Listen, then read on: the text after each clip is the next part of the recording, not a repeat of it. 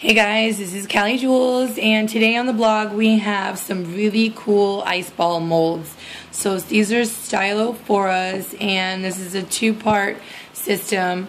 You put them together like this, close them up.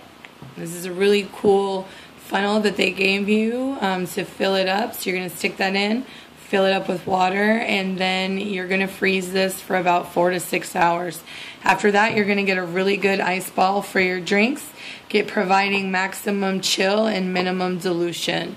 So we're going to try these, and then we'll be back on the blog to see how they worked. Until then, this is Callie Jules.